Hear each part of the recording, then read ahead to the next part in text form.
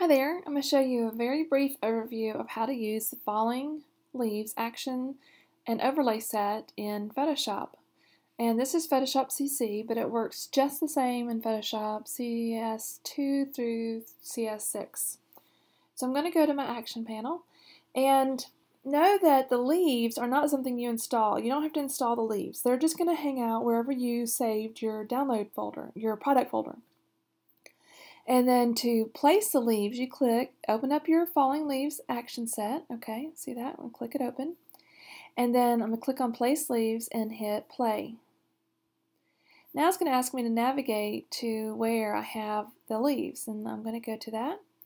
And then you can just choose. Now there is a catalog, so if you want to have that open and kind of look through and you can see which ones you want, but I find random works. So okay, I like that one. I'll pick that one. I'll place it. Now it comes here and you can move it. It's going to be really large. We're going to reduce it down. Small, move it like this. And then I can choose more. Okay, I can just keep hitting play. And I'll just choose a different one. Okay, maybe that one. Just pull it down. I'm just clicking and dragging down. And when you come out, I can just click and rotate it. See the little arrows? Click and rotate it. Make it a little smaller. So you do that, and with a variety of different leaves. If you find a few leaves you really like and you want to just duplicate those there, then just click on duplicate. And I keep going up to that, and I'm sorry, I don't know why, it's in on my radar here. So I duplicated that one. And now I'm going to move it, so I'm going to click, play, I want to move that one. Click on a corner. You want to click on a corner, then click and drag out. And then I can just turn it and rotate it. There we go.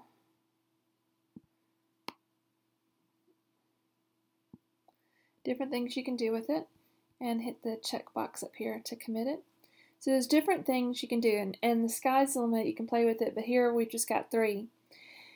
We can add things like an inner glow or a shadow, and whatever layer you're on, it's real important you click the layer so it knows what you want to do, basically.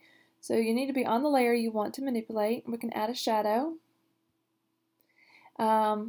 We can blur it a little bit.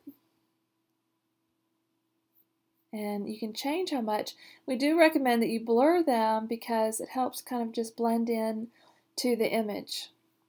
Now, and we click on Move, Rotate. I'm just going to click, oops. I'll come down to this one.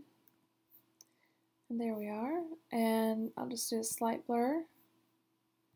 That one too. And you can change the radius to make it blur a little bit more. And we might want to leave that one the way it is. But I'll come down here and click on it. Maybe I'm just going to add a little shadow. There we go. See, I kind of added that. There's other things you can do, like change leaf color. And when you do that, you just click play. And it gives you a little message. And basically it says click into this color box to change the color you want it to be. So I can double click. And it's going to attach to whatever layer you were on. So it's very important that you're on the layer. And then if we want it to be green, who knows, blue, come down here, so make it darker, and often you're going to use a yellow or a brown or orange, things like that. So if you want it to blend in a little bit more, because maybe you like the leaf shape but not the color, then you can change the color, and then you can also lower the layer opacity of that particular one. Let's say I like that, what it was. There are also some creative actions for different looks. So rich chestnut, and really nice look there to that. And then there's a fix reds, red cast, and you're going to need to know how to use a brush and reveal or conceal on different areas. What's neat too is that here down at the bottom there's a before and after action, so we can click, there's before and there's after. And I know my images, my action panel's in the way a little bit.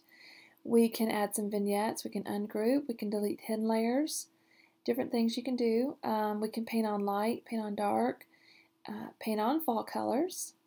Okay, if you play that, then if you have any area that's really green, like bushes or trees, you'd use a white brush, because we have a black mask here, and you'd use a white brush to reveal it. Now it's all, we don't have any green here, so it's not an issue, but